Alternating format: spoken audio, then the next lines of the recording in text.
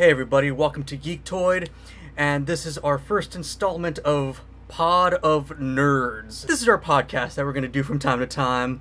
I'm joined with my friends Max and Jack.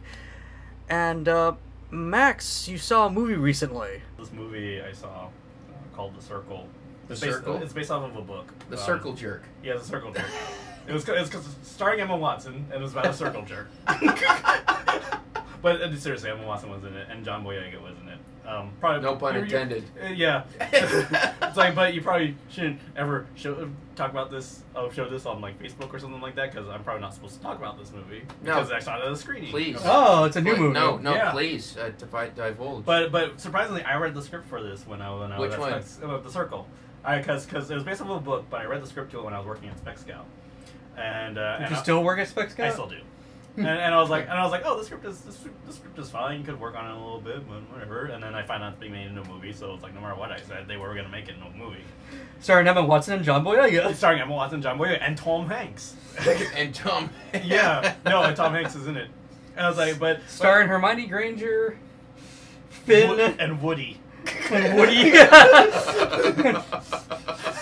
It's like what? Woody's Roundup. But anyway,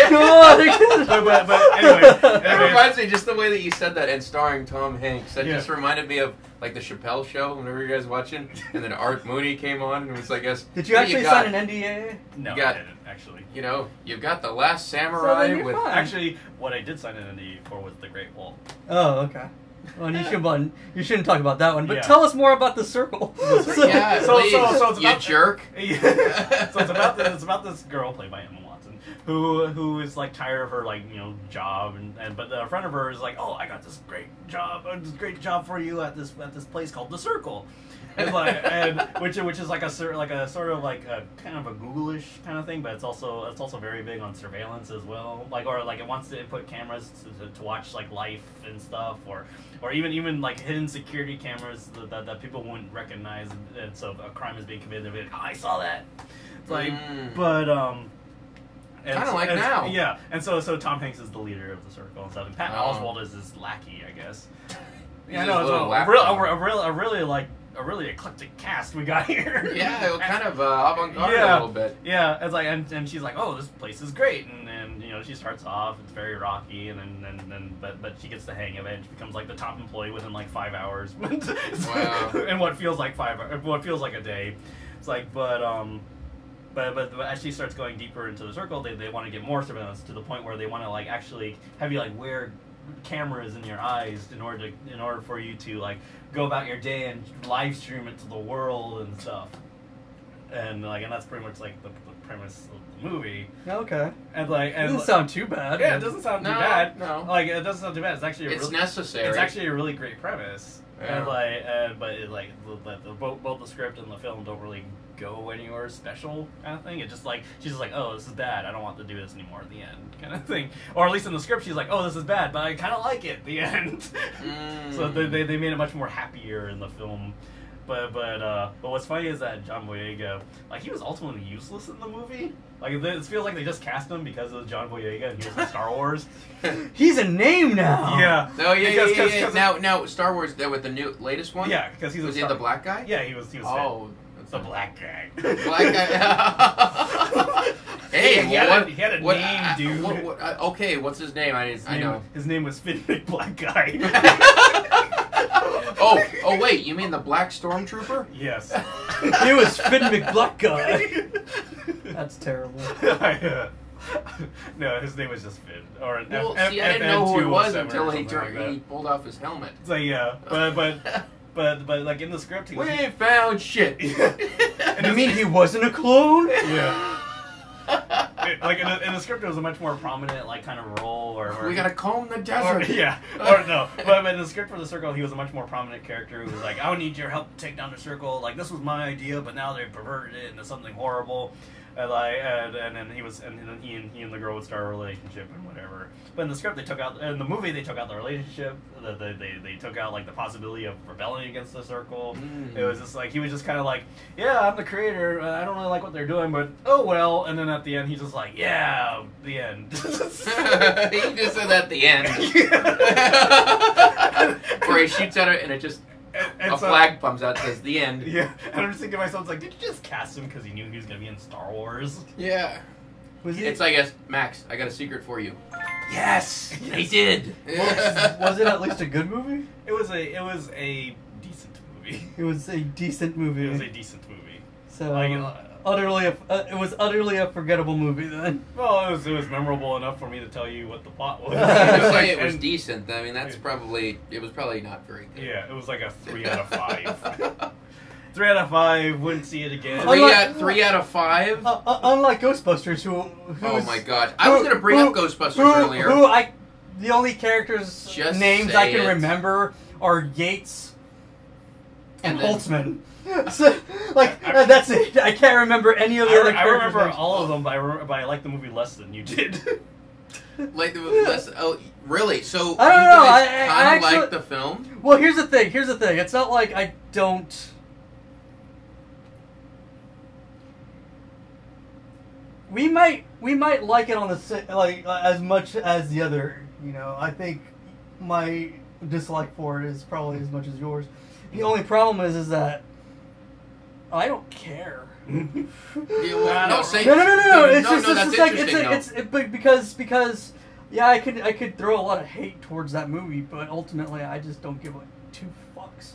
Yeah, because about the film, and that's what makes me very, very indifferent and makes me want to say I don't care as much about it. You say you don't care that much about it, but you did go out to go see it, though. I went to go see it because I was curious about it. You know, I actually was kind of rooting for it because, you know, I wanted to like a Ghostbusters movie. Of course you did. This is the first Ghostbusters movie we've gotten since '89. You know, I mean, I didn't want it to fail or anything. But ultimately, by the way, it was in box. Ultimately, like production hell along the way too. Other than like some, like a couple jokes that kind of hit.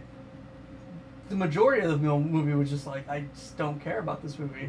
There was nothing about the movie I care about. I don't. And there's a lot of people like my cousin or people on the internet. They're like, well, why don't if it's that bad, why don't you just come out and say you hated it? Why don't you just like, well, I just don't have the fucking energy. There's not enough energy for me to put into this movie. See, that's the problem. If you have any type of negative feedback at all, immediately you're marked as a misogynist or someone like that. Well, I don't really care because you know what? I watched this YouTuber or you're called a fool, you know. I just watched this YouTuber who had a great a great video James about was it James Rolfe? No. It was Angry Video Game Nerd.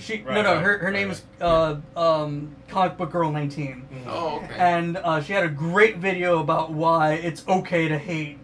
In fact, it's more than okay to come out and speak against the new Ghostbusters movie without having to be labeled as a misogynist. I think I saw that. Any of that crap. She made up some fairly good points, and I'm just like, yeah, you know, I could say that. You know, I could come out and be like, well, fuck this movie, and blah, blah, blah. It's like, well, but I don't have the energy for this movie. The movie doesn't warrant the energy. Like, I really have deep hatred for Michael Bay's and Jonathan Leeseman's fucking Ninja Turtles movie from 2000. From 2014. But it's I have deep fucking hatred. I know. For Zack Snyder's Man of Steel. I have more hatred now for Man of Steel than I ever had for Bryan Singer's Superman Returns. And I would not shut the fuck up about Superman Returns for a good 5 years. Now he won't. Wow. And now I'm like, now we're on year 3 of Man of Steel, and he won't shut the fuck up about it. It's just like Daryl. It's more like, well, looking back on it, and somehow I'm the bad guy for talking shit about Prometheus. I never said anything about Prometheus. You know, but that's interesting too. What? You tried to prove I was stupid at one point. Really? Yeah. It's like, I really don't remember it. You might have been drinking that night. Because I was complaining about how stupid Prometheus was. I mean, and then you're like, oh yeah, well, what was the opening sequence meant to signify? And you actually asked me that, and I was just like, the creation of life on Earth, and you're just like, Okay. No, that's good. Well, I actually don't remember that. Yeah. Hey, I apologize. No, better apologize. No, hold that thought. That we'll get into that. No, right because after this. I remember like going to see Prometheus and thinking it was a pretty good space thriller. You gave it a 4 out of 4. A 4 out of 4? You did. Not a 5 out of 5? You gave it like a perfect rating. No, Daryl, you really enjoyed the film. Yeah. It's Ridley Scott. You really liked it. Yeah. And they're coming out with the second one. Now, which looks better. Now, why did you not like it, Max? Because that entire spaceship was supposed to be filled with scientists, geologists, the smartest people on the planet. And everyone did the wrong thing throughout the entire movie. Yeah, okay, Max, I could actually side with you on that. I agree. That did bother me watching it and stuff. Well, I mean, I can argue that about almost anything. Like, if you guys have you seen like just for a recent example, Stranger Things? Right. Everybody except for like the kids are doing everything wrong, and maybe the police officer, right? Yeah, but they're not supposed to be like super smart scientists on a mission to. Yes, these are shit. Remember, Daryl. These are people with PhDs. They're like normal Joes or police officers just doing their jobs ignorantly. I don't know. I still like you have a scene. You have a scene where the geologist takes 2 balls and maps out the entire place, and he still gets lost in his own fucking cave. You know what? Here's the thing. I haven't seen that movie in a while. You just kind of need to watch it again. And apparently, when I initially saw this, I was really into it because just judging by Max's thing, is like, yeah, you called me out and called me stupid, and I'm like, I did. I don't remember that shit at all. I remember us tussling about Superman Returns and subsequently Man of Steel, but I don't remember Prometheus at all. I never called you stupid over Man of Steel. I disagree with you. He has memory, and he remembers this. He processed this. We have gone toe to toe on almost every single Transformers movie except for the last one. Oh God, you guys even waste energy on those? Well, here's the funny part was like I think the third one, Dark of the Moon, right? Sure. Like I went to a midnight screening of Dark of the Moon just because X at the time I wanted to see it because he had a date and he gave it an A-. And A-. I really enjoyed Dark of the Moon, but not because it was a good film, because it was so stupid. It was shit. It was like when I first watched Birdemic, Shock and Terror at the time, it was so it was so badly made. I was just cracking up at it, and it made me appreciate the film a little bit. So I ultimately had a takeaway of a good memory of just laughing at it. The same thing with Superman: The Quest for Peace. I was just like, this movie is so shitty.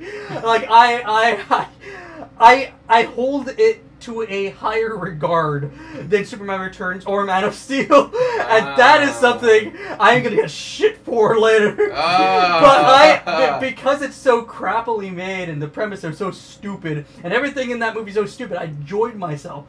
I watched it with Strider at the time. I was just like, this is just hilarious. Like, you could take this shit seriously. This is like, and taking it as a comedic farce.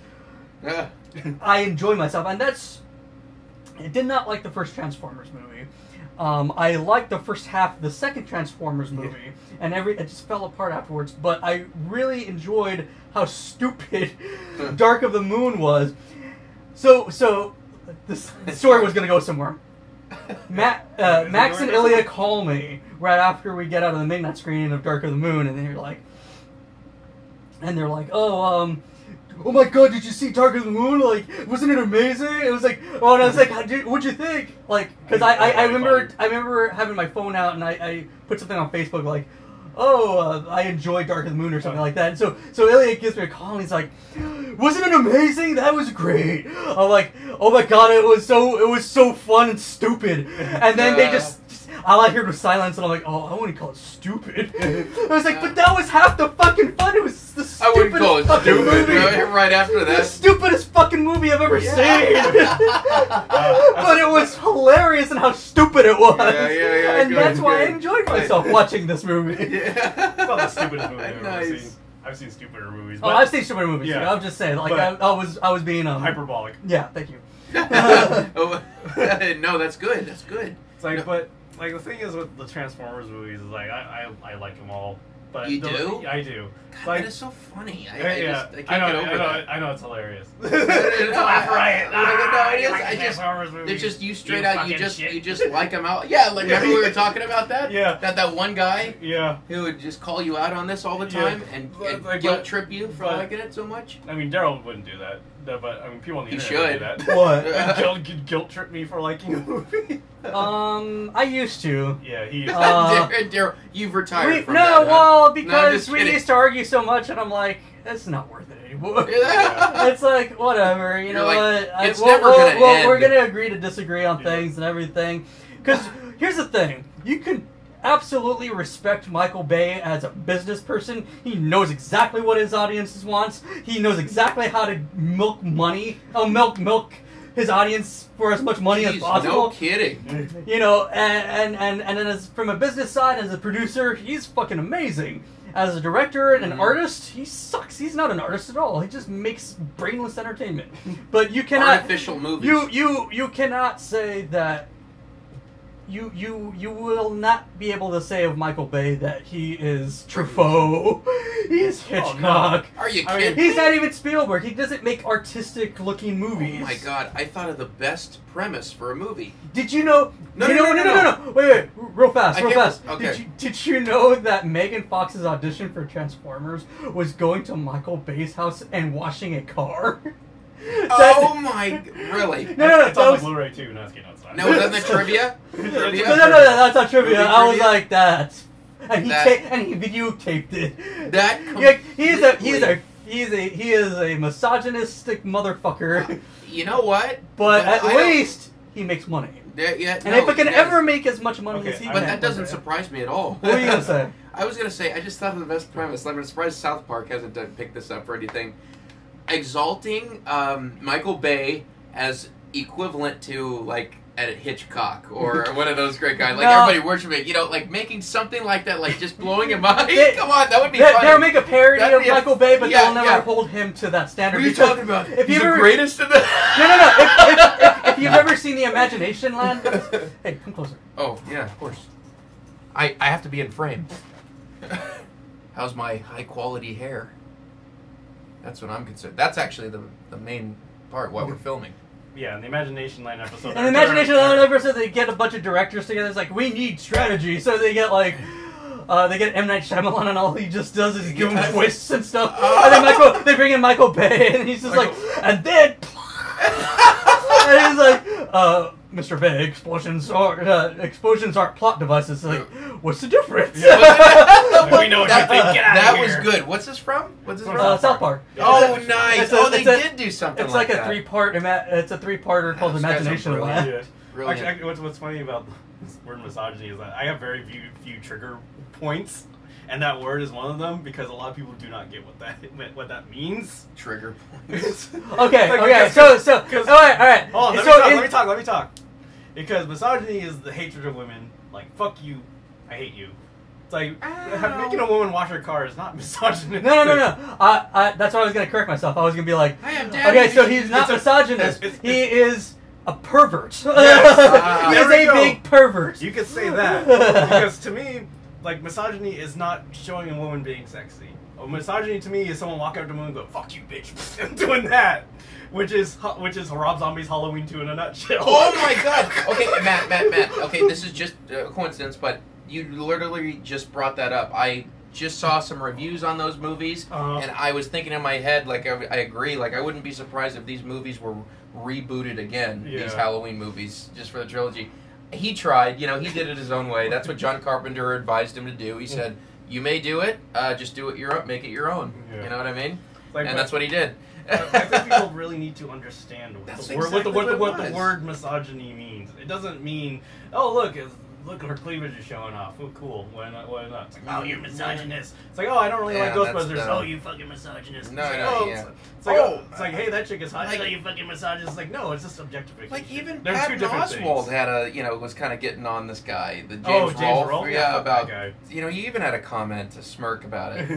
It's hard for me to enjoy that My Little Pony snarky. episode that had Patton Oswalt in it. Yeah, I know. And then Patton Oswalt actually got some hate mail from other people, like, oh yeah, is this because your wife just died? Yeah, that was or a something bit like low. that. That was a bit low. That was yeah. No, not a bit. That was super low. But the thing is, he's putting himself in a vulnerable position too. Yeah. He's a big figure. He's a celebrity, so it's like you're gonna, receive this. I obviously missed this entire thing. I don't even know what you guys are talking about. It's like all of a sudden. But apparently, Patton Oswalt was on My Little Pony and got shit for it. Yeah, no. All of a sudden, ooh. You know what I mean, Daryl? And all of a sudden, we just turned to him. What do you think about that? You're like, Patton Oswalt, he's kind of funny. In my head. Yeah. And then all of a sudden, But if you, what do you think about it, Daryl? So yes. Exactly. Yeah. But if you'll indulge me for going back to Michael Bay for a second. Oh no! Back to the Bay. The sequel. Search for more money. Yeah. Back to the Bay. Is that Mike? Is that? I grew up on his movies. Like I saw The Rock at a drive-in.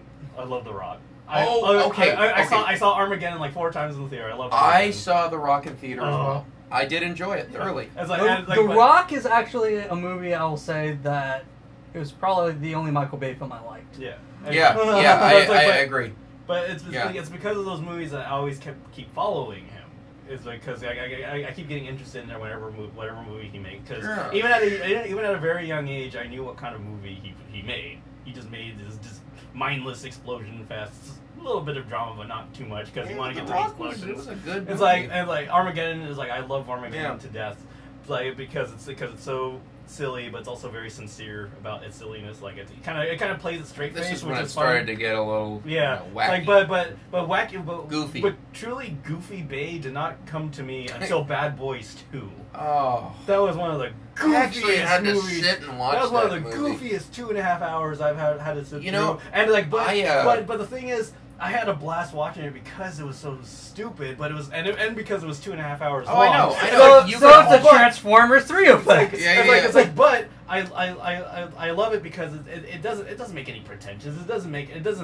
It doesn't claim to be a smart movie. It's so bad you can't stop watching it. Like Michael Bay is just like, oh, you guys gave me $130 million. Well, here's your fucking movie. It's like, I thought that Bad Boys 2 could have redeemed itself only if Will Smith and Martin Lawrence died in the end. That's what I thought. In a way that would redeem itself. But it seems like from that point on, all Michael Bay has done is try to make Bad Boys 2 again and again, and that has extended to the Transformers movies. I think Michael Bay's the real bad boy. Yeah, it's like, probably. Yeah. Like because Transformers 1 that was heavily more influenced by Steven Spielberg, because Steven Spielberg was very heavily in the first movie. Was he rumored to direct? Well, he was like supposed to, and he was like, I don't want to do this. Hey, Michael Bay, you want to make a Transformers movie? And he was like, nah. And then, he's playing with his explosion. He's like, nah, I'm good. But then Michael Bay was like, hey, you want to come to Hasbro? It's like, this is pretty cool. No. Steven Spielberg gave Michael Bay an exploding offer. Yes. And he's but then when Transformers 1 was a huge hit, they're like, okay, we want you to do Transformers 2 now. But Steven Spielberg was going to be like, I'll let you do this. And he kind of bounced out of the room. And so Michael Bay was stuck making his own movie. And so each movie since Transformers 2 has been a Michael Bay movie. Yeah. So with Steven Spielberg gone, it got dumber. It's like because of it. Probably why it got a little bit more enjoyable for me. Yeah, I mean, how many they make? 6, 7? They made 4. They're currently making 5 right now. And ever since like the third one, Michael Bay's like, I'm not coming back to the Transformers movies, and then he comes back. Yeah.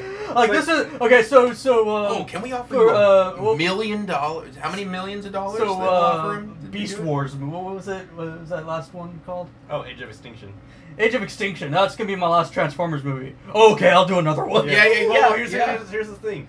Paramount does not want anybody else to do Transformers. Except Michael Bay. Except Michael Bay. So they keep trying to get him back. They're like, because he's like, Dark of the Moon, that's my last Transformers movie. Anyone, you guys could do whatever you want with the next movies. Think that it's like, and it's like, I just want to leave and do my own personal movies, my own Does films. he really want to? Yeah, it's like, but Paramount is like, no, we want you to come back. It's like, I want to do I want to do my own movies right now. It's like, I think he's good at he'll take orders from them. Like he'll do it their way. But then Paramount says, okay, we'll let you do this movie. We'll fund this movie for you.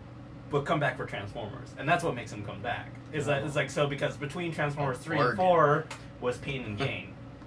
Oh, I like Pain and Gain. Yeah, and Pain and Gain. Pain and Gain was his passion project. That was the movie he always wanted to make, and so he got to make it. And you know, it was a great movie about stupid people. And then so then he came back for Transformers 4. That came like a lot of people hated it, of course, because it's Transformers and it's Michael Bay. It's like, but it made $1 billion. We know what to expect. But it made $1 billion in China. I loved it because of Marky Mark. Because he was the shot in the arm this franchise needed for me instead of Shia LaBeouf again. Your big popcorn and your big drink. It's like, but and then I kind of want to get some popcorn right now. It kind of sounds good. I'm a little hungry myself. But when he was making Age of Extinction, he was like, "This is my last Transformers movie. Then I could go and make another movie I want to make. I want to make a Benghazi movie." And then like, how was that movie? That was a good movie. You should watch that movie. It was. I heard it was mainly like fictionalized though. Like what? It was like he based it off of the novel, then he talked to everybody that survived it, and so they wrote the script based off of those experiences. It's just the government trying to fool you. Michael Bay's like a Republican, isn't he? I don't know what he is. I really think he is. He probably is. But anyway, that's the overtly at the very least he's like a supporter of the military, like a hardcore supporter. Yeah, I mean, military supporter. So that's the problem. Well, he's best friend. No, it is. The reason why his films feature the military so prominently, aside from could be part of the aside reason. from Pain and Gain. Part of the why would you need the military in Pain and Gain? It's because he's best friends. The military loves his work. He always calls them up and say, "Hey, I'm doing a movie that needs the military. You want to do it?" It's like, cool, fuck yeah. So are these so what we've seen? He has guys in the military that are acting in his movies. I mean, like, not people who are not military people who are acting in his movies, but they consult the cast. Extra in the background. But if you need soldiers, he brings in actual soldiers as extras and stuff like that. But anyway, back to production stuff. During Transformers 4, he's like, "This is my last movie. This is my last Transformers movie. And after that, I'm gonna go make something else, and you guys can make Transformers 5 and do whatever you want. But I'm done with this." And so Transformers 5 comes out, makes $1 billion, and then Paramount's like, "We want you to come back for Transformers 5. Oh my God, we need you. We need you." They don't let up. Like, he's like, "Come on, guys. I just want no hesitation. He's like, "Come on. I just want more. They're gluttons." He was like, I want to make my 13 Hours in Benghazi movie. Can you please let me do that?" "Okay, we'll let you do that. We'll give you $50 million to make it. We'll come back for Transformers 5.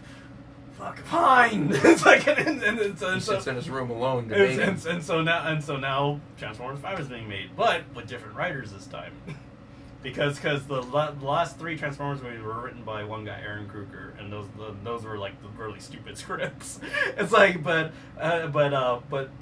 during production of 13 Hours in Benghazi, what Paramount and Hasbro has been doing is creating a writer's room of people to make a Transformers cinematic universe, and getting actual good writers like Robert Kirkman. Well, I thought it's like and I thought they wanted a Hasbro cinematic universe. Yeah, they want something like that. But so Transformers and My Little Pony. Yeah, My Little Pony. Yeah, I like to see that. I like to see that universe bigger. That would be amazing. It's like, but who are you? My name's Rainbow Dash. Let's do this. But they've been trying to compile their own cinematic universe and trying to get a beat down on what the plots of each movie is going to be. They're not going to be like the last movies and they just make things up as they go along. It's like they're actually going to have an overarching storyline and stick to it, kind of thing. It's like so different writers have done the script to Transformers 5, so maybe there's a chance that this one won't be as overblown as the last 3 movies were. But Michael Bay is contributing to it. But Michael Bay got a Michael Bay, so you never know what's going to happen. Well, he took a little hiatus, didn't he? Yeah. And, he took a little hiatus. It ought to just be called Michael Bay Returns. He's like, Like he got Or away. Danny DeVito. Yeah. Okay, so what do you know? Yeah. He got away from blowing up. He got away I thought I from was blowing doing up twins robots too. to do real life explosions, and then and then going back to blowing up robots again. But I kind of feel bad for him because he every time I try to get out, they pull me back in. Yeah, I can't sleep at night. Yeah. It's like, can't you guys just make Transformers 5 with somebody else? Hell, Pacific Rim 2 has a different director than Guillermo del Toro. Oh, come on. God, I want more Guillermo del Toro movies. Oh yeah, that would be cool. Although Crimson Peak was kind of a letdown. Which one? Crimson Peak.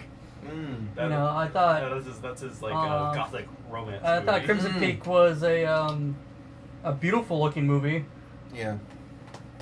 Yeah, he makes good films. It's like it's a really good it was intriguing up until a certain point, and it just kind of got I wouldn't say silly, but yeah, kind of a little bit. Just I don't know. I don't know. It wasn't like Pan's Labyrinth. I think Pan's Labyrinth is his Casablanca, man. Like his. Yeah, that's what he's best. His known magnum for. opus, you His know. Magnum opus. And he hasn't been as good since. He's been fun, or he's been stylized, but he just hasn't. That was like the film that really brought all of everything together. His mythology, the crap that he's really into, and everything. All of the crap that's in his house. You know, like all of his design, like the shit that's in his head, but in a really concentrated story with a really great central villain. Yeah. If you want his magnum opus, you should watch Hellboy 2: The Golden Army. Oh, right. That's right. That's when he... Yeah. Did you guys like the Hellboy movies? I fucking love the Hellboy movies. Hellboy movies are fucking amazing. Nice, I want more. yeah, I agree. Ron Perlman's actively trying to get Hellboy 3 made. No, and you know, he's a really cool guy. With everything that's been going on, I can't go to the movies and watch a movie and just be like, this is amazing. Nowadays when I'm watching a movie and I see something and I go, someone's gonna have a problem with that. Oh no! It's like I don't want you to have to go to a movie, you know, with that mentality. Yeah, like and then like I'm not personally offended, but I'm just like someone's gonna be offended. You're like, oh no, what's happened to me? Yeah, it's like because I remember when I saw Avengers: Age of Ultron. This is like the first time this happened was when I saw Avengers: Age of Ultron. And it gets to the point where they're trying to steal like that robot that would end up becoming the Vision, and then Black Widow gets like snatched up by Ultron and flies away. I'm like, shit, someone's gonna have a problem with her being kidnapped. Oh, you know, you make a point about that. Yeah, that is like that. Yeah. Now. Well, here. You can't kill black people off in the beginning anymore. No. They still fucking do. Yeah, I guess they do. In fact, they do it more now than they did in the 80s. And that's where the running joke came from, for God's sake. Yeah. Here's the thing. Here's what I was gonna say, and we brought it up in my Two Geeks in a Movie Ghostbusters thing. I gotta watch that, by the way. Well, I have to see that. I've been meaning to. Do you care about spoilers? Not at all. Please, spoil away. Spoil away. And everybody was saying like, "Oh, this movie is so feminist. This is gonna be such a feminist movie." And people were like, "Why? Even if it's a bad movie, why going to support Ghostbusters is gonna be important to women and everything?"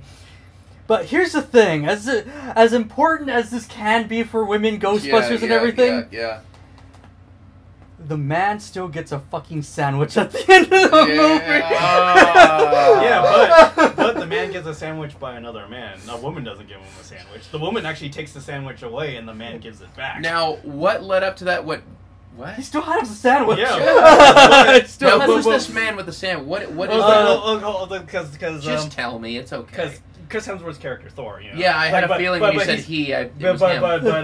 But he's like a really stupid fucking. Yeah, I heard he's like a real stupid. He was only cast because he was only cast as a secretary because he was hot and Kristen Wiig wanted to fuck his brains out. Which guy wanted? Kristen Wiig, yes. one of the Ghostbusters. But yes. but at the end, he disappears for like the last 2 minutes of the movie. But then he comes back and he's got a sandwich with him, and they're like, where have you been? And he's like, I was looking for you guys, and then I walked into that sandwich shop, and I was like, I'm hungry. And then Mr. McCarthy's like, give me that fucking sandwich, and like takes it and throws it off screen, and then all of a sudden he's just like, hey man, can you help me out? And all of a sudden the sandwich comes back into his hand.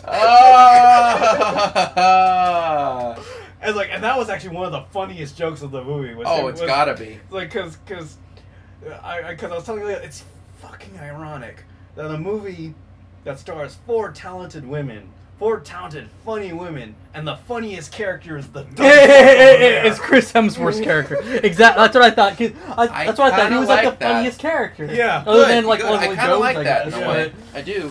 It's like, but when people go like, "Oh, this is a feminist movie," it's like no, yes. it's not. If you really not. Like, if we want to put that narrative in your head, yeah, sure, why not? But I also sensed a very, I mean, not extreme, but sort of like noticeable case of what's the word? Misandry in it. I was gonna say misogyny. No, misandry is the hatred of men. Oh, misandry. Like misandry. Yeah. So misogyny is hatred of women, misandry is the hatred of men, because like the first Ghostbusters movies, let's not kid ourselves. There was like a lot of like Bill Murray was a chauvinistic pig, Dan Aykroyd had a dream where a ghost gave him a blowjob. Yeah. It's like, I mean, Harold Ramis was Harold Ramis was a goofball, but he was a smart goofball. The straight character was Ernie Hudson's character. Yeah, he was kind of like the hip, the level-headed kind of character. Cool, level-headed guy. He was like, whatever you pay me, I'll believe anything you tell me. Then people around him, they didn't believe him. People were assholes. People were pricks. But there were still like nice characters interspersed throughout the movie. It's like, and the female characters, they're like quirky characters, but they weren't presented in a very hateful manner, kind of thing. Yeah. It's like, but in the female Ghostbusters, it's like every man in that movie is a fucking asshole. Really? Or a dumb shit. Okay. It's like, or a creepozoid pervert. The only character you mentioned was Ernie Hudson's character, but I don't count him because he's a cameo. Oh, so every one of them, well, of course, except Harold Ramis, it had a cameo, right? Yeah. It's like, but they did not have any affiliation to no. Ghostbusters. But I also thought that almost all the female side characters were also kind of an asshole or prick or dumb. But the thing is that they were, but we had 4 likable female leads. Like you could have. I could argue with the likable. You could have 4 likable male leads in Ghostbusters and still have a bunch of asshole guys. Sure. Like, but if you have 4 likable females and then have a bunch of asshole guys and 1 asshole girl, it's kind of weird. Yeah. It'd be funny if Rick Moranis had a cameo too. I don't know. Chris Hemsworth was like stupid. It was fucking stupid as hell, but he was like funny. He was funny, stupid. Yeah. He was like a charming stupid. Like, I'm surprised you haven't forgotten how to breathe yet, kind of thing. It's like, but even like Dopinder from Deadpool, like it makes an appearance in the movie, and it's like, and you think like, he's probably gonna be like, I'm tired of you shit. I'm tired of like trying to deliver wonton soup or something like that. Yeah. Or he's trying to be reasonable. But then like when he tries to exit a scene, he goes up to Kristen Wiig and goes and walks away. Oh, what do you mean?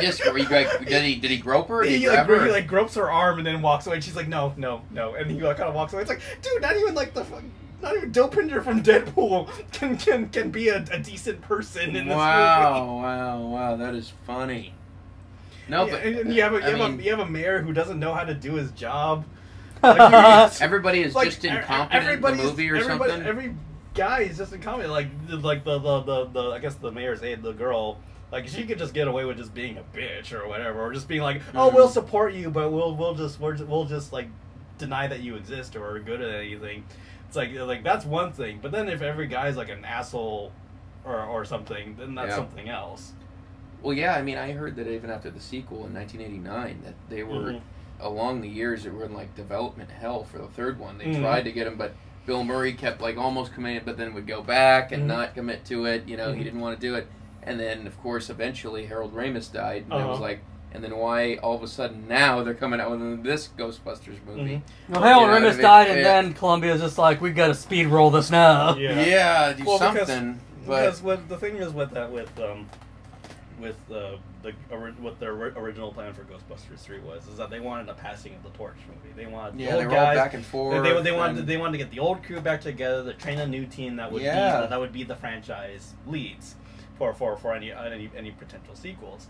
But Columbia was like, it's probably gonna cost a lot of money. I don't know if it's commercially viable. And you got Bill Murray being like, I'm Bill Murray. I don't know. I don't want to do it. Like, I don't know. And then he would kind of like go, kind of concede, like, okay, I'll do it, and then go, actually, no. And then Amy Pascal, the former head of Sony, now she's doing her own thing. But she was like, I don't know, blah blah. It's not the kind of Ghostbusters movie I would want to make, kind of thing. And then Harold Ramis is like, he's fucking dead. Let's make our own Ghostbusters movie. It's weird how that happened. It's like, what the fuck? Because after all that, why this? You know what I mean?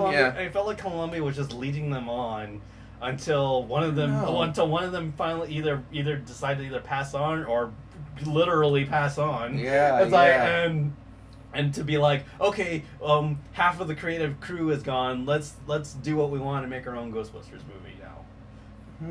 Yeah, I know. I thought it didn't work at all. Like, it didn't. I mean, I'm not gonna I'm gonna angrily bash the shit out of that movie because it didn't work. It's just like it's such a disappointment. Yeah, I mean, after 27 years, it was such a disappointment that I think and it wasn't angry disappointed like I got with Man of Steel or anything. It was just like, okay, like, well, I'm just gonna move on. Like it almost seemed like you knew what to expect. Like you're like, oh well, either it's gonna be suck or it's gonna like. Because maybe I'll be surprised. Like honestly, like you didn't give your hopes up going in there, you know. What I would have really have liked to have seen was a continuation of the original storyline, honestly. And then a passing of a torch that way with new cast with like in Extreme Ghostbusters, Egon Spengler is the one that wrangles up a new set of Ghostbusters and shit. And everything, and he kind of oversees them, and he becomes kind of like the new Janine of the group, kind of like he's just always at the headquarters and everything, and then.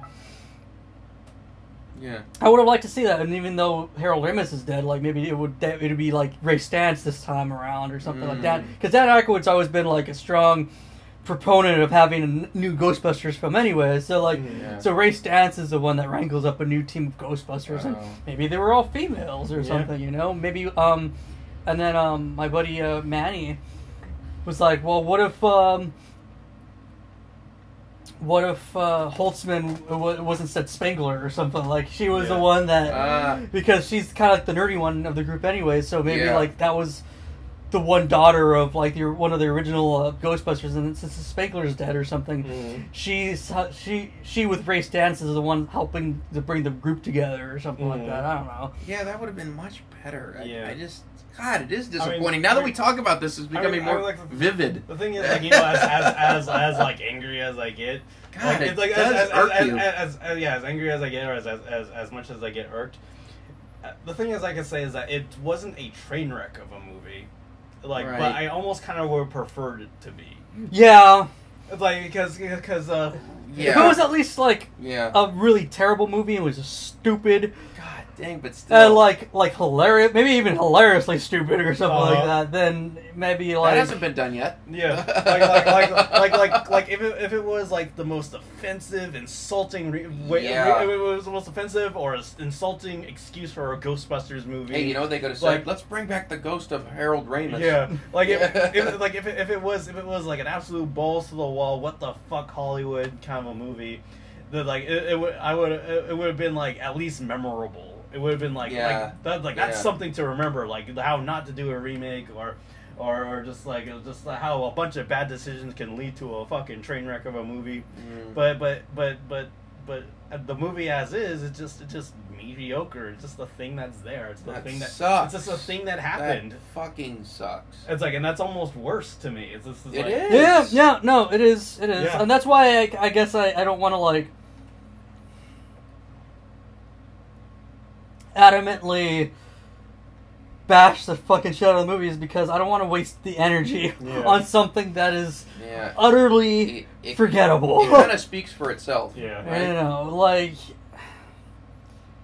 I didn't walk out of the theater as angry as I did when I saw Fantastic Four. Which one? The newest one. Oh, you mean you were... I was genuinely fucking pissed. Wow, yeah. Were you with him at the time? No, he wasn't. No, I actually saw that at an early screening. I saw Fantastic Four. What did you think of it? Oh, dude. Okay. So what did I think of Fantastic? I actually never really posted too much about what I thought about it because it wasn't that I didn't care. Actually, I don't. And that's mostly because I don't care about the Fantastic Four characters. I was never a fan of Fantastic Four in the comic books. They were superheroes that I wrote off completely because I just didn't find them fascinating. The only one I found fascinating was the Thing. Like, I didn't give a fuck about Mr. Fantastic. He was a bland-ass motherfucker. I didn't care about Sue Storm. She was bland. I didn't care about Johnny Storm. He was a little less bland. Johnny Storm. That sounds like a porn name. But Johnny Storm or Johnny Blaze, what you want? But Ben Grimm, the Thing. True, both of them. Yeah. Ben Grimm, the Thing, was always somebody comparable to kind of like the Hulk, except he had this Brooklyn accent, and I was like, that's kind of cool. I mean, he sounds kind of cool. And I thought, and here's the thing. I always... You're talking about the Hulk. But, no, I know. That's right, yeah. But, it was like, what? No. What are you talking about? No, I was, oh, my Jesus! I didn't like the first two Fantastic Four movies. The one with Jessica Alba and Captain America, and Chris Evans. But like, I just didn't like them. But I liked Michael Chiklis as the Thing. Oh yeah. Like he made Michael Chiklis. I really enjoy, like, if I envisioned the Thing as like a prosthetic and all that stuff, like that was probably the closest I'll ever get to like seeing the Thing on fucking screen and everything. And I'm not talking about like the Roger Corman version either. It's probably more comic book accurate. I have to say that the Roger Corman version is probably the closest looking to the comic book Thing, and still being a prosthetic, by the way. But I mean, I haven't even seen that train wreck that's Roger Corman. I've seen it. And have you? It's actually a decent movie. Really? In comparison to the ones we've gotten. It's actually not that bad. I mean, don't get me wrong. It's stupid. It's it's not a very well acted movie, but there's heart in it. There's a bit of a heart in it. Like, there's a bit of a charm to it. Yeah, because it's made on a budget with people that like comic books. Yeah. The Thing costume was probably made out of the issues of the Fantastic Four. I was gonna say, so the new Fantastic Four movie, I think I came out liking probably a little better than the first two, but that's mostly because I don't like the Fantastic Four movies. Wow. And I had this argument, I guess, when I saw it in theater, after I saw it. Yeah. Which was people that aren't direct fans of Superman. And I'm saying, like, the people that appreciate the character, but aren't really into the lore. Like, I got into the lore, and like I have like a bunch of back issues of Superman. I was reading a bunch of it. I've seen every single fucking like TV show. I'm really a big Superman. I'm a bigger Flash fan, but I'm a really, really big Superman fan. Probably before Batman. Wow. In some regards, people that are not like me came out of Man of Steel really liking Man of Steel. Or at least liking Man of Steel enough, saying like that was probably that was a really, really good Superman movie, and I'm like, no, it wasn't. No, it really. I hate that fucking movie. How can they say that? But no, because they went in liking movies and just passively liking Superman, but being more Batman fans. Oh, I don't know. I'm a bigger Superman fan than I am a Batman. Really? Yeah. Oh well, Daryl, you are too, huh? I am. But the thing is, I don't really read Superman comics. I watched the cartoon. I watched Smallville, and I watched the Christopher Reeve movie. So I'm familiar with Superman on those levels. I think I'm more familiar with Superman on those levels, and then more, and then some. and then some. But it's like for me, I've never really told a lot of people, like, before Man of Steel came out, like what I've always, I was kind of getting, in terms of film, I was kind of getting tired of the goofy Superman. Let's see. I wanted a serious Superman movie. I wanted a movie that was like a large scale battle Superman movie, because Superman Returns didn't really offer like a fight scene or something like that. It didn't have because the common complaint everyone had about Superman Returns is that Superman never punched anything. So people, and I was one of those people. Like, as much as I liked Superman Returns more than he did, because I was like, oh, that was a good throwback to the Donner films. Oh yeah, but come on, let's move on, guys, and get to an actiony Superman movie. And I didn't like Lex Luthor in Superman Returns at all. Yeah, but anyway, and it's like when I imagine like a Superman fight, in a live action sense, I sort of imagine something like Dragon Ball Z, if you're ever familiar with that. Where people are fighting really fast and like hitting people through walls. Yeah. But he wouldn't be destructive. Yeah, but at the same time. I mean, that's like just 12-year-old me just being explosions, destruction, hardcore, Michael metal, Bay, direct, please, metal kind of thing. I get it. So I wanted like a serious, like, hardcore action Superman movie with like a ton of fights or something like that, and like just to make up for all the non-fights we've had for in terms of cinema, in terms of Superman cinema. It's like, and so when I saw Man of Steel, it was a serious Superman movie. Not a lot of humor in it, and then the last 45 minutes was balls to the wall destruction and fighting. Wow. It's like, and I was just like, oh fuck yeah, that's the Superman movie I've always wanted. It's like, it's incredible. Oh my god. It's like, so it was a combination of both. Yeah, and then like on the forums, and all of a sudden everyone was like, that's not Superman. That's the worst fucking movie ever. And I'm like, oh. Well, people don't like my Superman. They don't like. Here's the thing. Superman. Here's the thing. I wouldn't have minded the battle sequences in Man of Steel if they were just toned down or trimmed up a little bit. And maybe not necessarily even toned down, but just trimmed up a little bit, because it went on for it felt like the goddamn last half of a Transformers movie. Really? I'm not even fucking lying to you, because I think that's one of my biggest disappointments of it, because I came out of it, it's like, what the fuck did I just watch? Did you Michael really? Bay direct this? I expect more out of Zack Snyder, and that says something about how much I liked Zack Snyder going into that. But I just,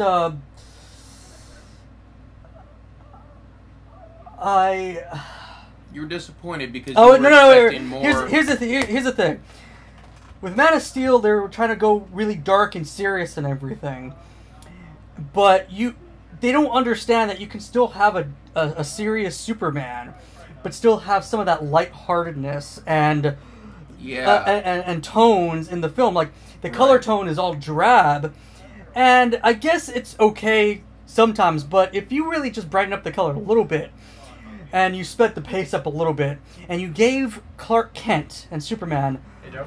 Yeah. When it's time, can you take me home? Okay. Okay, thank you. No. Yeah. So, you gotta, Clark... You can have Clark Kent and Superman be serious. George Reeves did it, and he was a fairly serious Superman, even in the 50s. And a lot of people think, that 50s show was kind of campy, and it kind of wasn't. It was not that 60s Batman. The Superman from the 50s was pretty fucking serious, actually. Yeah. There was one time when, in the first season, there was an episode where a couple of burglars or whatever, people that bad guys, a couple bad guys, Yeah. found out that Clark Kent was Superman and threatened to go to like the newspapers if Superman didn't help them steal a bunch of cash or whatever, wow. right? Yeah. And so because Clark Kent doesn't want to hurt them, he didn't know really what to do. So he ended up actually going into like a vault or something and then taking cash out. But then he figured like, oh, I know what to do about you guys. And he took both of them by like, the collars and then put them on like a really high mountain peak and then just like left them there. And the burglar's like, you just can't leave us here. And then he just kind of flies away. And they're like, come on, we're going back down to the city. And they start climbing down the mountain. They fall to their deaths. Oh my god. So their knowledge of Clark Kent as Superman kind of went with them to die. Like, set him up for that. And me and my buddy Strider were watching this. We're like, did Superman just inadvertently fucking kill these people? like it's like that. Yes, Batman, he did. And then I just thought of Batman Begins. It's like, I don't have to kill you, but I don't have to watch you die. And I'm like, this show just got really dark. Holy fuck. Yeah.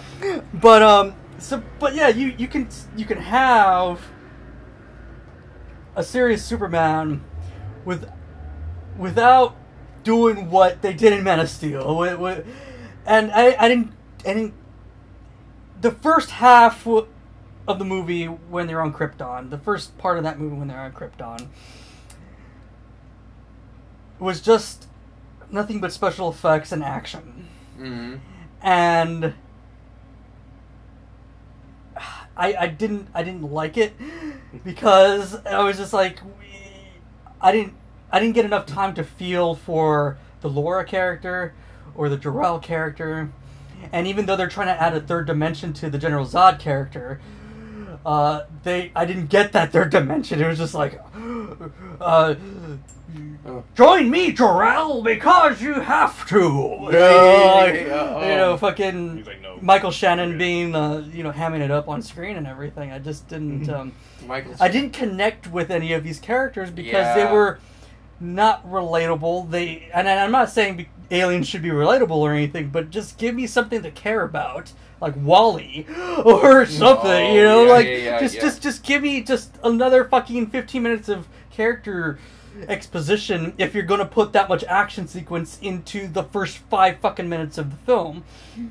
And then give me something to care about, like the Richard Donner director's cut of the first Superman movie, the director's cut of the Superman movie, we get that extended sequence on Krypton, and Jor-El's like, well, Krypton is dying, and then he's before the council of elders, and the elders is just like, be reasonable, come on, Jor-El, be reasonable, and he's like, and then we get more of the destruction of Krypton, and everybody's kind of dying, and then everything's crumbling around the Kryptonian ship that has baby Kal-El in it and everything. And I thought that was really, really well done. I still think the first Superman movie is the best Superman movie that we have so far, as far as everything. And the character development and general story of Superman just terraforming the Earth to be Krypton and everything.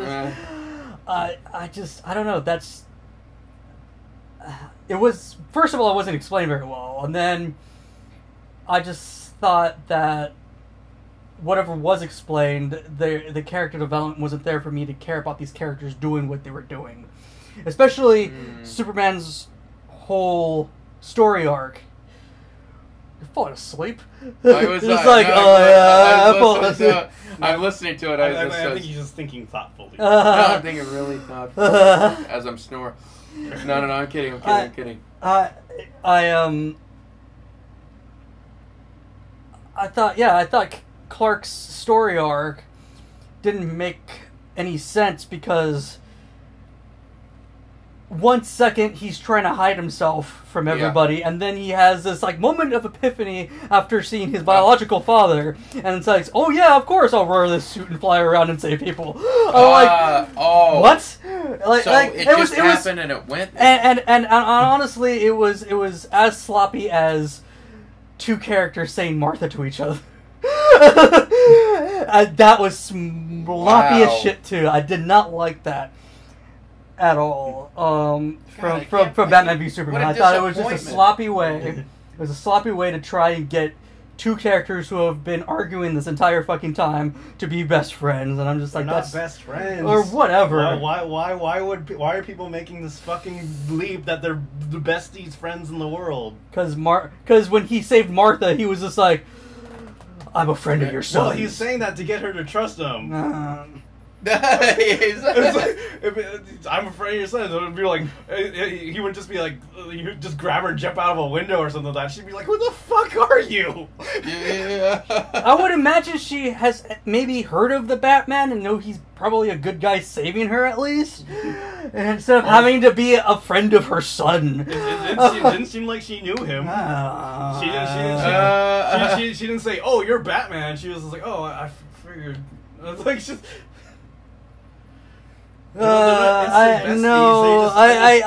He just understands who Clark is. He understands what Superman isn't like a killing machine. But then, like, right before he gets killed by Doomsday, he's like, they're kind of making like little quips to each other, like a buddy comedy almost. Is she with you? Thought she was with you. I'm like, or and stuff like So that. I'm what? like, no, it So doesn't work that way. why can't people talk to each other like that? And he knows fucking. Bruce knows full fucking well who she is too. Exactly. No, she's not human. Yeah, but he knows who she was. Why would he even like make that joke during that? I don't know. I just. Now, It's still fun to watch. I just had my problems with the character development and dialogue, as I had in both movies, both in Man of Steel and Batman v Superman. And I actually blame David S. Goyer. Well, I don't even necessarily blame Zack Snyder because he's basically just putting on screen what's written. A lot of times, you know, he has some say in the story structure, but he's not writing the script directly. who is writing it? David S. Goyer wrote both fucking scripts mostly, and then for Batman v Superman, Chris Terrio. Chris Terrier came in, and he's an Oscar winner, but I don't even know if he could have saved it at that point. It was confirmed that Chris Terrio, he took like the outline of Goyer's draft and made it his own. So whatever was on screen was Terrio Well, with Goyer's story. with Jeff Johns' input. With Jeff Johns' input, who's a comic book writer who is now in charge of the DC universe. Because I could look back on 300 and I could look back on Watchmen and say, hey, Zack Snyder did a good job with both these movies with a solid script and comic book to work off of. And these are just comic book characters with a sloppy script, sloppy scripting. That's why I don't like Man of Steel very much, man. I not very much. I don't know. It bugs me. It let you down. It let me down. You let me down. I knew it was you, Frito. You let me down. You broke my heart. But a lot of movies are, let you guys down, right? Not as many let me down as much as they let Daryl down. Yeah. When I'm not let down, I'm let down hard. Like, but most of the time I'm just like, meh, or that was enjoyable. Yeah, but that's no fun. Yeah, it's like if it's something that genuinely makes me angry, then you would know it. But if it's like a movie that's just like mediocre, or it's just something that's just like it wasn't great, but I had fun. I'm just like I just say that. A movie I saw it recently that was mediocre. Oh God, it was bad. It was Independence Day 2. Yeah, that wasn't Resurgence. That wasn't that wasn't a great movie either. God, I didn't watch it. It was in the theaters for like a blink. Yeah, it's like the thing is, like, I went to a double. I went to a double feature. It played the first movie and then I played the second movie. Watching the first movie made the second movie that much worse. Yes, that's what I mean. It's like if you thought things were bad in the first one. No, because the first movie was like a classic to me. No, it's like I saw it in theaters too. It's like one of 96. It's like one of the ultimate big budget B movies. Yeah, and but it had it Welcome to Earth. It was so much fun to watch. Oh my gosh! From back in '96 to now, it was like so much fun. Even watching it in the theater, like after all these years, I'm like, damn, this is the fucking best. Oh yeah, And then we come up with the sequel, and I'm just like, all right, this is fine. The visual effects are nice. Ooh, nice world building. And then, but then by the end of it, I'm just like, oh, I mean, I didn't hate myself, but whatever. I hate myself for giving him my money. Was Jeff Goldblum in the movie? Jeff Goldblum was Yeah, he actually is. Well, Jeff Goldblum. Everybody except Will Smith. Yeah, everyone's like Will Smith, because Will Smith was like, So with K. Fox I and Bill Pullman? yeah. Oh. Yeah, and his character's a little wacky. Yeah. You know what I mean? Yeah. It's, Yeah. and it started off well enough. Like I was like, oh, maybe this is gonna be good. It's like, and then it just got to a point. The fucking doctor, the guy that got attacked in the first one and everything. I mean, Yeah. He's somehow still alive. I swear it was like a kids movie Yeah. watching it. I mean, the jokes are like pee-pee jokes or something. You know what I mean? It was like not funny at all. And then Jeff Goldblum randomly has a love interest that's not the girl from the first movie. Like Really his bad ex-wife. pee-pee jokes. Yeah. Yeah, that's okay, because in The Lost World Jurassic Park, he had a love interest that wasn't from the first movie. Oh, he Yeah. did. Huh? That's right. It was Julianne Moore, right? Yeah. No, but in the first movie, Jeff Goldblum wasn't going through like a divorce storyline, and Yeah, he was already divorced. Yeah, but he wasn't reconciling with his ex-wife in Jurassic Park. And who was his ex-wife in the Jurassic Park, the first No, one? there was no ex-wife. Oh, it was just insinuated. It was just insinuated that he was divorced. But Yeah. but in Independence Day, he was divorced from this girl who was working at the White House, and then at the end of the movie, it looked like they were reconciling. And then the second movie comes around, completely fucking ignores that, and then all of a sudden he has like this off and on again with some scientist lady in the second movie. I'm like, what happened to the other one? We explained what happened to fucking Will Right, Smith. it was the redhead, right? Yeah. What happened to Will Smith? He died. Yeah, they said at the beginning, Yeah. they just said, there was like his portrait or his favorite. Yeah. And the son was even in the movie like, doing this for you, Dad. Or something like that. It's Wait, like- Jaden Smith? No, not James. Oh. It was not real. his character's son. Oh, His okay. character's But yeah, God, like it was so they hokey. were testing out like some sort of alien craft, and then Will Smith crashed it and blew up. It's like really dumb. It's like a really dumb way to Will write him Smith out. is not known to be is not known to take good roles. Mm. Yeah. You know, he turned down Django. He turned down Neo. Wait, He turned down Neo. He was considered turned for down Django? Yeah. He was the Django? first. Like, Tarantino wrote Django Unchained for Will I Smith. can't believe that. And Will Smith's like, I actually want to make this M. Night Shyamalan movie with my son over here Yeah. called. To be fair, and that to sucked. do, to be fair, I think he would have After been really Earth. good as Django. Huh? Like, with Tarantino's direction, I think he would have been really good as Django. It would have been really good, but like- then, like, at first he's like, oh, Too much swearing.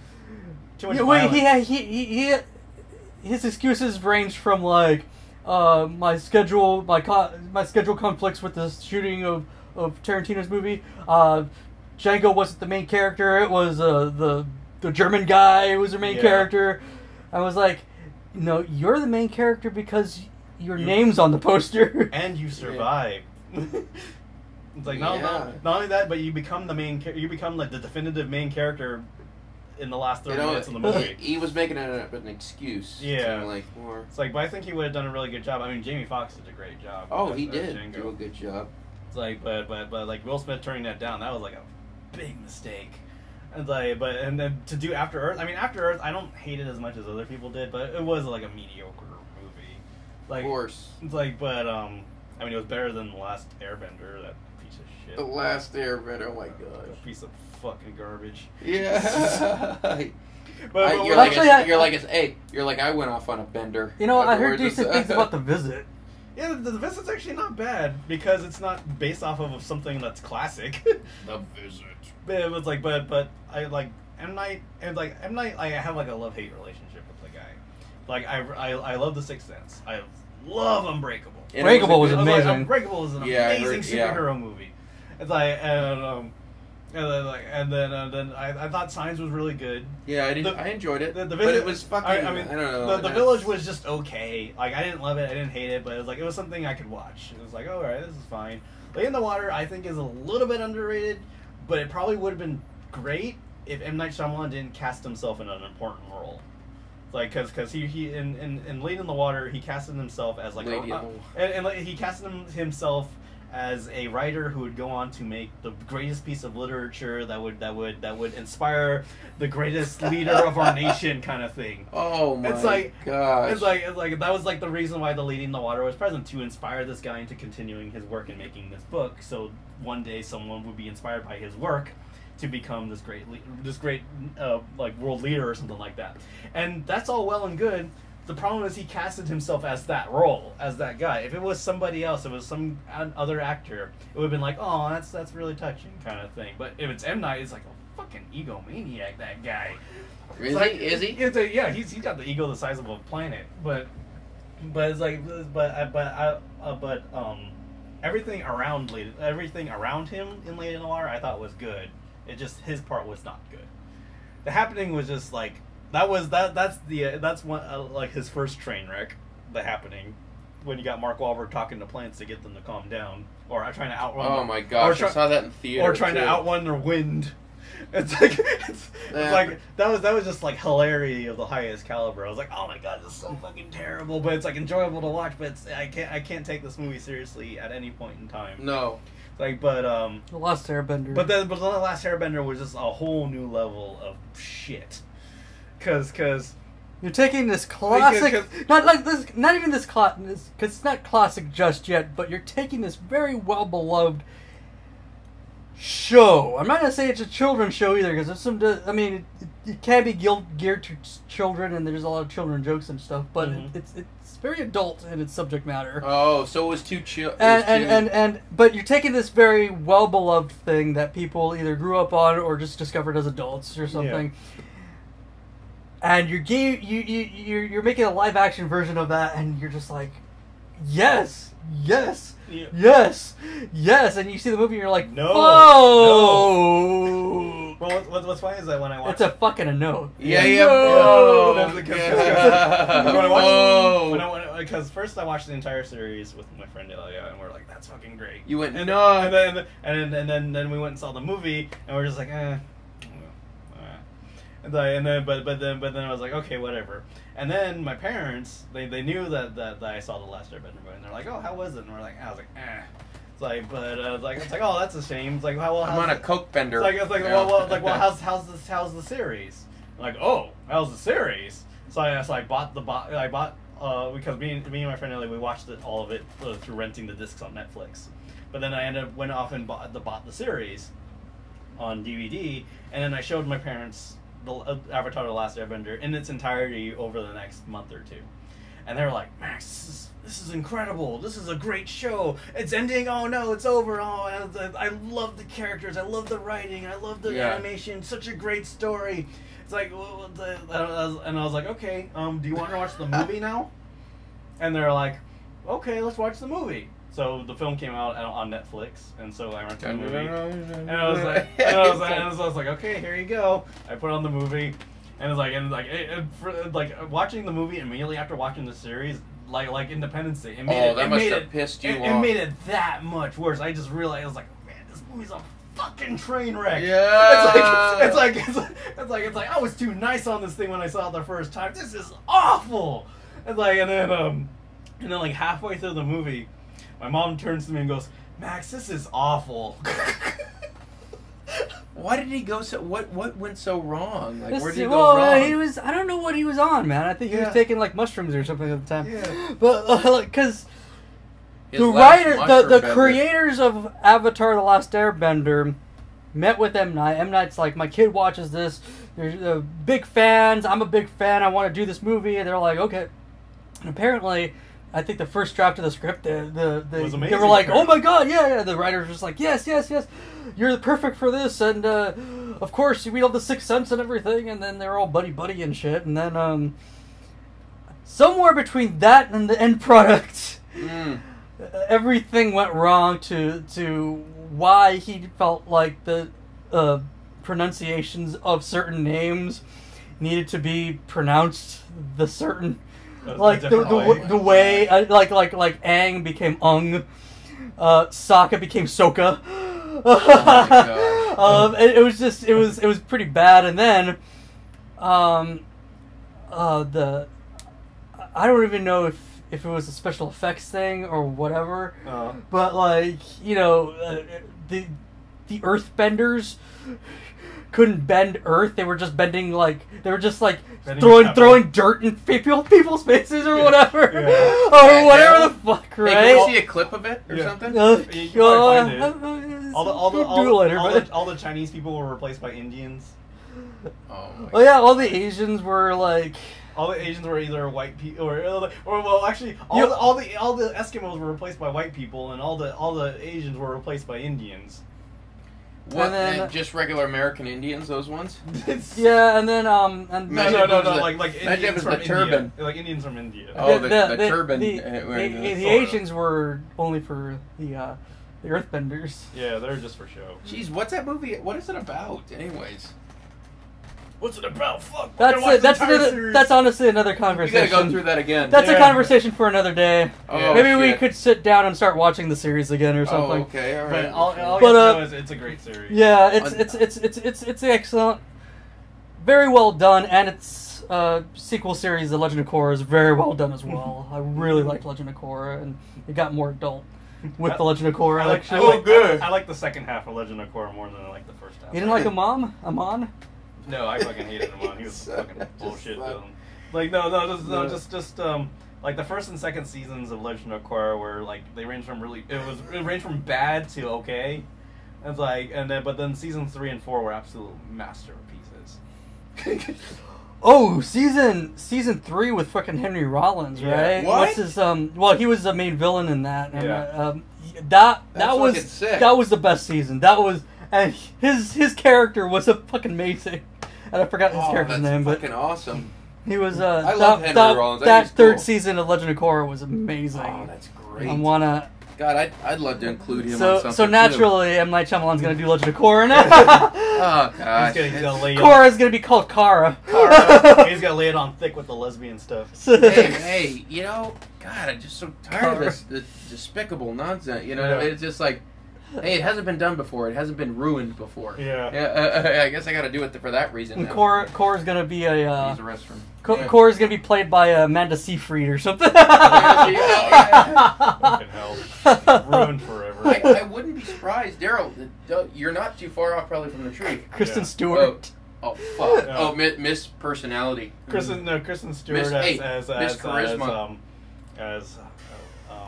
What's the other girl's name in Legend of Korra?